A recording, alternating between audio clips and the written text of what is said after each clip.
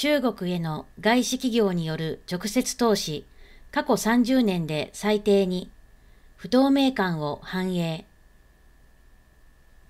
2023年の外資企業による中国への直接投資額は330億ドル、約4兆9600億円と過去30年間で最低になったとの統計が発表され、中国経済の健全性や中国の金融市場に関して欧米の投資家がどう対応すべきかが問われている。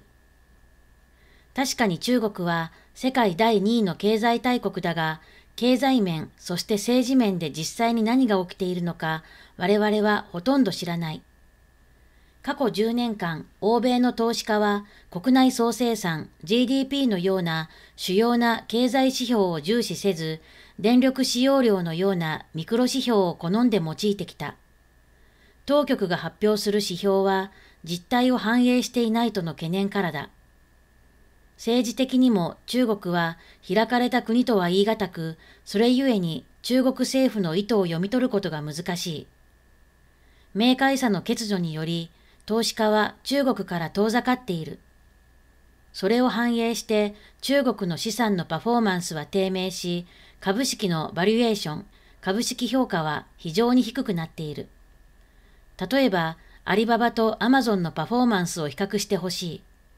そこには投資家が中国に対して抱いている懸念が織り込まれているのではないかと考えることもできる。具体的には、米中関係と台湾をめぐる紛争のリスク、中国経済の構造的リスク、欧州の読者なら中国の不動産市場のリスクを認識しているだろう。そして、経済政策決定における緊急性の欠如だ。こうしたリスクの一部は、差し当たっては和らぎつつある。台湾の総統選挙は何事もなく終わり、米中の外交対話も改善した。経済的にはリスクは依然としてある。中国は今後10年間、大計画を軌道に乗せるために年 4% 近い成長を望んでおり、またそれを達成する必要がある。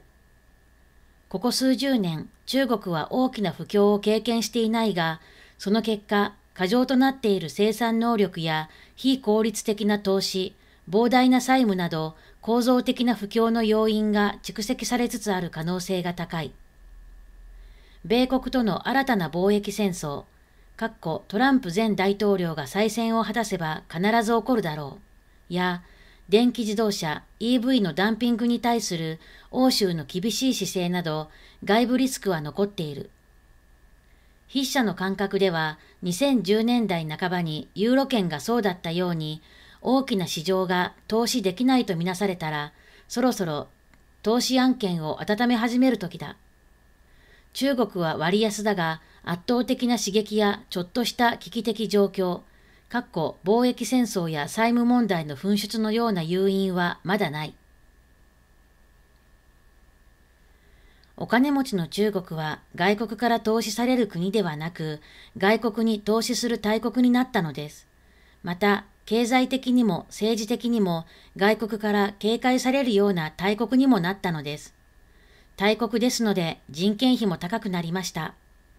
国際競争力を維持やリスクヘッジのためにも、日本企業は生き残りをかけて工場をインドや東南アジアに急いで移転、もしくは撤退した方が良いでしょう。人民の皆様は大国になった自国の姿をぜひ喜んでください。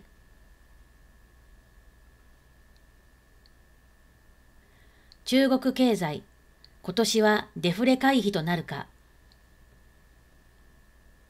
国家統計局 NBS のデータによると、昨年通年の消費者物価指数 CPI は 0.2% 上昇、コア CPI、生鮮食品除く CPI は 0.7% 上昇した。一方で、生産者物価指数 PPI の方は 3.0% 下落した。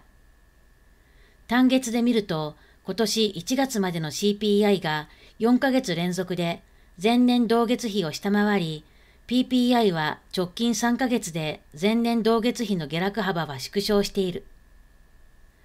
昨年の物価が抑制された直接の原因は CPI で言えば主に食品価格、特に豚肉価格の下落であり、PPI で言えば主に国際原油価格の高騰後の下落、生産資材価格の大幅な下落、国内不動産業界チェーンの継続的な低迷だと言われる。物価の低迷は効果的な需要が不足していることなどの問題が反映されているという。このような物価情勢に関し、国家統計局の広告局長は先の記者会見で、中央経済工作会議の対応政策が導入・実施されることで、有効需要不足の問題は徐々に緩和され、それに伴い消費者物価も安定的な回復が期待できる。今年の物価は緩やかに上昇すると予想すると述べた。公開首席産業研究院の連平委員長は、2024年の通年 CPI は 1.3% 程度の成長率になると予測する。連氏は、生豚の在庫量が少ないことと消費者需要の改善が食品価格の多少の上昇を促す。また、飲食、宿泊、観光、教育、医療などの接触型サービスや集客型サービスの価格は上昇圧力が存在するものの、前年同月比上昇率は比較的限定的なものとなる可能性が高い。一方、住宅市場は改善が見込まれることから、住宅や建築関連の耐久消費財の価格下落幅は縮小し、非食品及びコア商品のインフレーションは小幅に進行すると思われると分析している。中国民生銀行 CMBC のチーフエコノミスト、オンヒン氏は、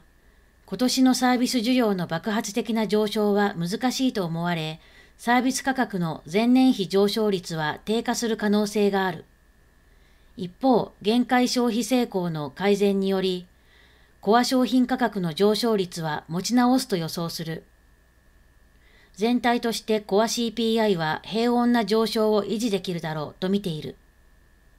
オン氏は今年の世界情勢に関して23年の国際基礎商品の価格はまず下落し、その後に上昇し、輸入インフレ圧力は顕著ではなかった。24年を展望すると、米連邦準備制度理事会 FRB が利下げに転じ、世界の主要経済体が在庫補充フェーズに入るにつれて、国際基礎商品の価格が上昇する可能性がある。米エネルギー情報局 EIA のエネルギー市場分析報告も、原油の需給がギリギリの均衡状態にあるため、今年の国際原油価格はやや上昇すると予想している。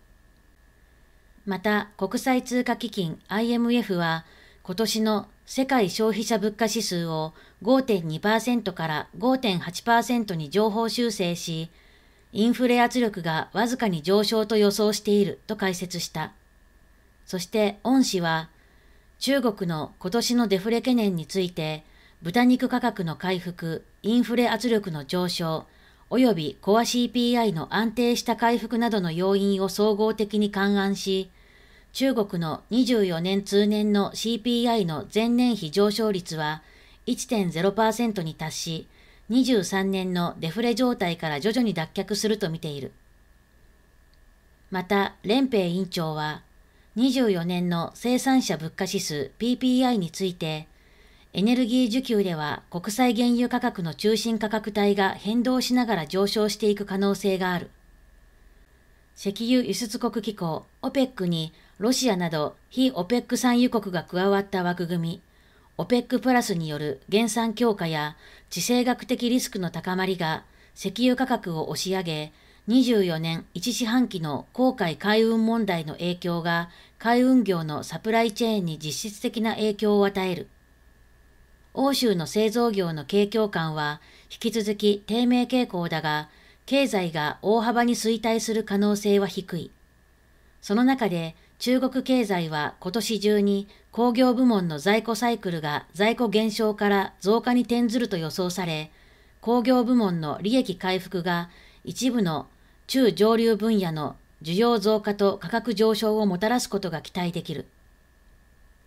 24年の PPI 前年比伸び率は 1% に達する可能性があり、2四半期末から3四半期初め頃に伸びのピークが到来し、年後半は全体的に安定するだろうと見ている。連氏は中国の今年のデフレ期限は弱まるとの見方が複数出ているが、自分は国内の物価は比較的順調に推移して、インフレもデフレもどちらのリスクも高まらないだろうと思うと言っている。CF40 の学術顧問で中国社会科学院の余永常学部委員は最近のインタビューで中国の場合インフレ率は3から 4%、あるいはもう少し高い水準を維持するのが適切なレンジだ。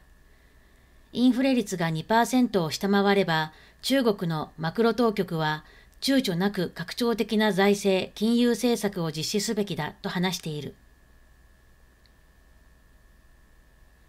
デフレスパイラルに入ったのではないでしょうか。今年の春節の旅は海外より国内が多く、移動も高速無料で車が中心だったらしいですね。昨年の11月11日の独身の日も、贅沢品より値引きされた必需品が売れて、派手に宣伝しなくなりましたよね。少子高齢化に入るとはいえ、以前に増して、大卒・引卒の若者が増えますが、仕事の受け皿が少なくなり、ますます節約志向は進むでしょう。宴の後という印象です。